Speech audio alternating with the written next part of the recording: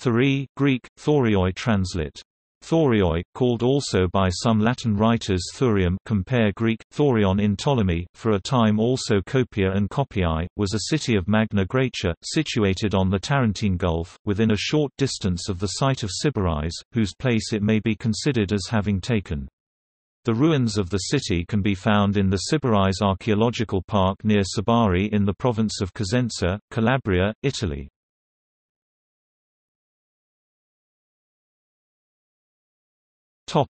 History. Thurii was one of the latest of all the Greek colonies in this part of Italy, not having been founded until nearly 70 years after the fall of Sybaris. The site of that city had remained desolate for a period of 58 years after its destruction by the Crotoniates, when at length, in 452 BC, a number of the Sybarite exiles and their descendants made an attempt to establish themselves again on the spot, under the guidance of some leaders of Thessalian origin, and the new colony rose so rapidly to prosperity that it excited the jealousy of the Crotoniates, who, in consequence, expelled the new settlers a little more than 5 years after the establishment of the colony.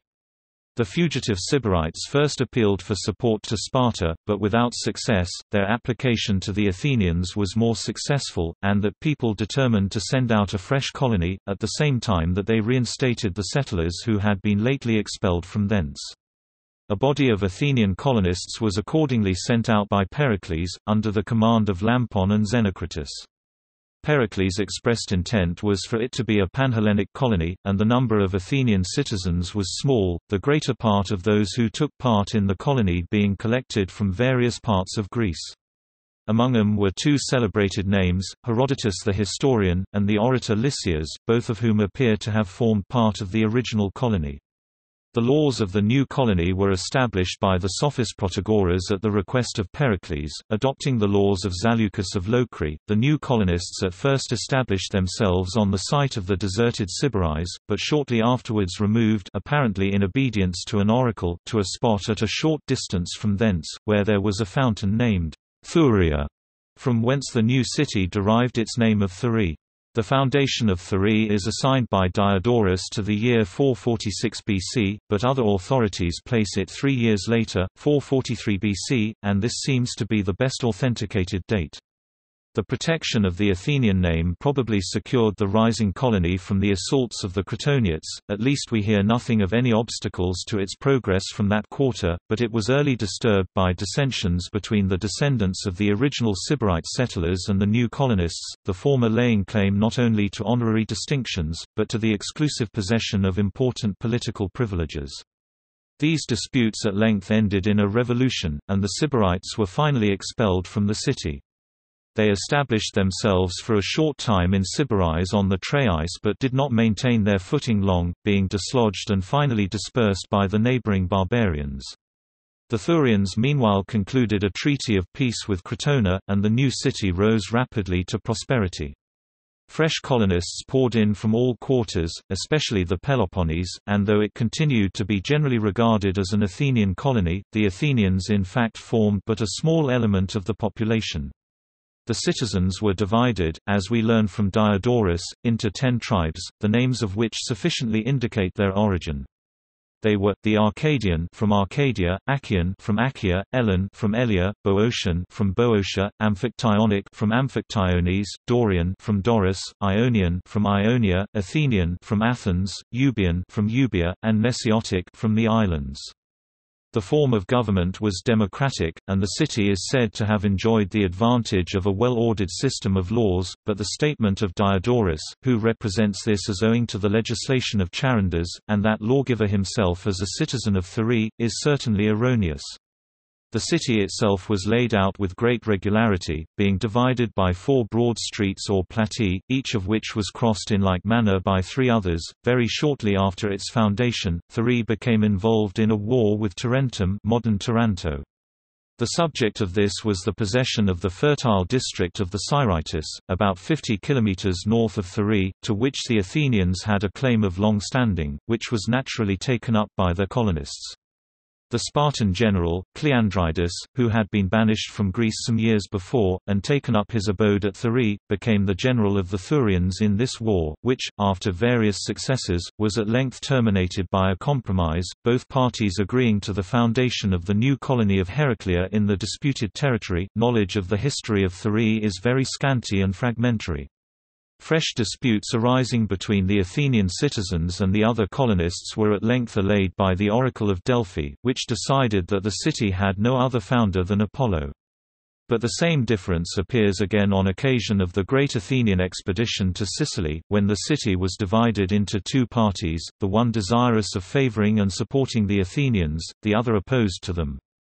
The latter faction at first prevailed, so far that the Thurians observed the same neutrality towards the Athenian fleet under Nicias and Alcibiades as the other cities of Italy. Thurii was, in fact, the city where Alcibiades escaped his Athenian captors who were taking him home for trial. But 2 years afterwards, 413 BC, the Athenian party had regained the ascendancy, and when Demosthenes and Eurymedon touched at Thurii, the citizens afforded them every assistance, and even furnished an auxiliary force of 700 hoplites and 300 dartmen. From this time we hear nothing of Thurii for a period of more than 20 years, though there is reason to believe that this was just the time of its greatest prosperity. In 390 BC we find that its territory was already beginning to suffer from the incursions of the Lucanians, a new and formidable enemy, for protection against whom all the cities of Magna Graecia had entered into a defensive league.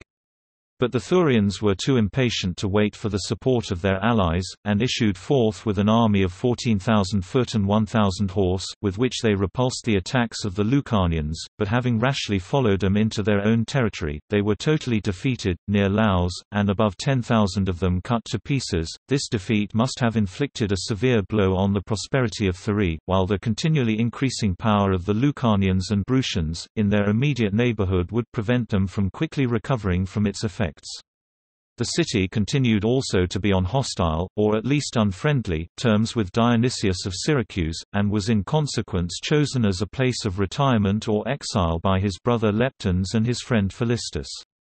The rise of the Brutian people about 356 BC probably became the cause of the complete decline of Thurii, but the statement of Diodorus that the city was conquered by that people must be received with considerable doubt.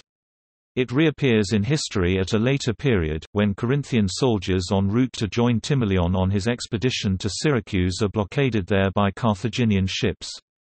At this point it is still an independent Greek city, though much fallen from its former greatness. No mention of it is found during the wars of Alexander of Epirus in this part of Italy, but at a later period it was so hard pressed by the Lucanians that it had recourse to the alliance of Rome, and a Roman army was sent to its relief under Gaius Fabricius Luscinus. He defeated the Lucanians, who had actually laid siege to the city, in a pitched battle, and by several other successes to a great extent broke their power, and thus relieved the Thurians from all immediate danger from that quarter.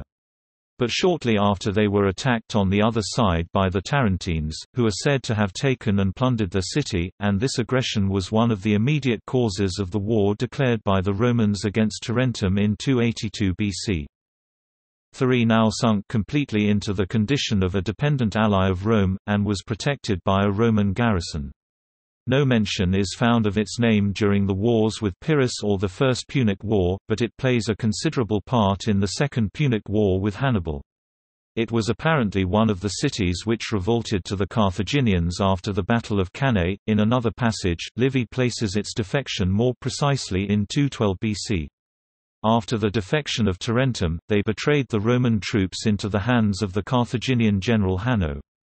A few years later, 210 BC, Hannibal, finding himself unable to protect his allies in Campania, removed the inhabitants of Atella who had survived the fall of their city to Thurii, but it was not long before he was compelled to abandon the latter city also to its fate, and when he himself in 204 BC withdrew his forces into Bruttium, he removed to Crotona 3,500 of the principal citizens of Thurii, while he gave up the city itself to the plunder of his troops. It is evident that Thurii was now sunk to the lowest state of decay, but the great fertility of its territory rendered it desirable to preserve it from utter desolation, hence in 194 BC, it was one of the places selected for the establishment of a Roman colony with Latin rights.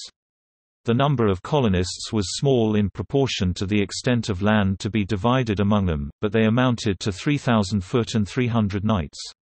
Livy says merely that the colony was sent in Thurinum Agrum, and does not mention anything of a change of name, but Strabo tells us that they gave to the new colony the name of Copiae, and this statement is confirmed both by Stephanus of Byzantium, and by the evidence of coins, on which, however, the name is written, Copia. But this new name did not continue long in use, and Thurii still continued to be known by its ancient appellation.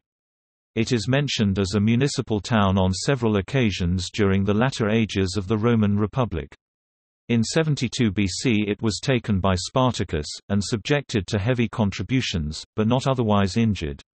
According to Suetonius, the Octavian family held some renown there, and Gaius Octavius, father of the future Caesar Augustus, defeated a Spartacist army near there. As a result, the future emperor was granted the surname Thurinus shortly after birth.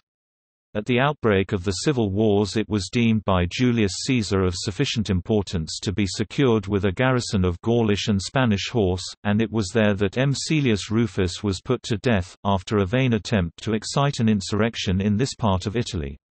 In 40 BC also it was attacked by Sextus Pompeius, who laid waste its territory, but was repulsed from the walls of the city. It is certain therefore that Thurii was at this time still a place of some importance, and it is mentioned as a still existing town by Pliny and Ptolemy, as well as Strabo. It was probably, indeed, the only place of any consideration remaining on the coast of the Tarentine Gulf, between Crotona and Tarentum, both Metapontum and Heraclea having already fallen into almost complete decay. Its name is still found in the itineraries, and it is noticed by Procopius as still existing in the 6th century.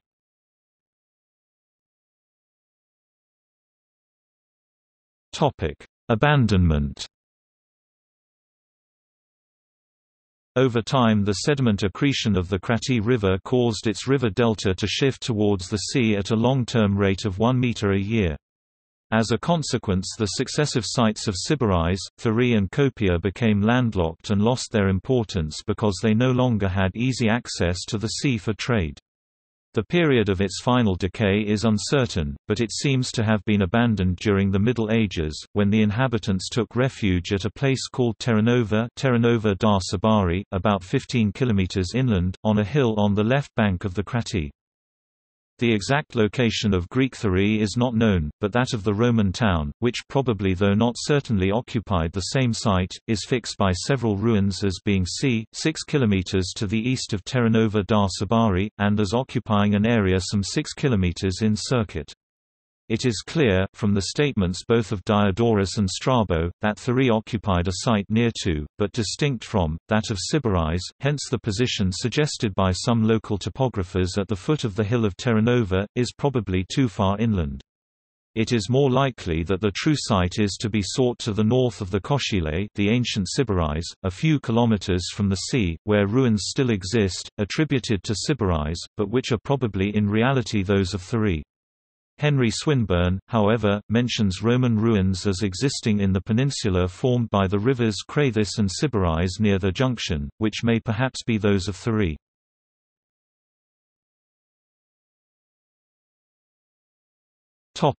Coinage.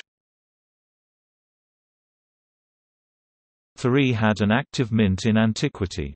The coins of Thurii are of great beauty, their number and variety indeed gives us a higher idea of the opulence and prosperity of the city than we should gather from the statements of ancient writers.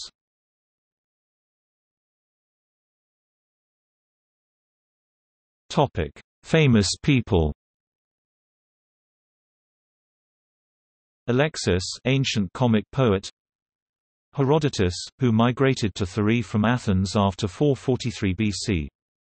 Lysias, who migrated to Thurii from Athens c. 430 BC.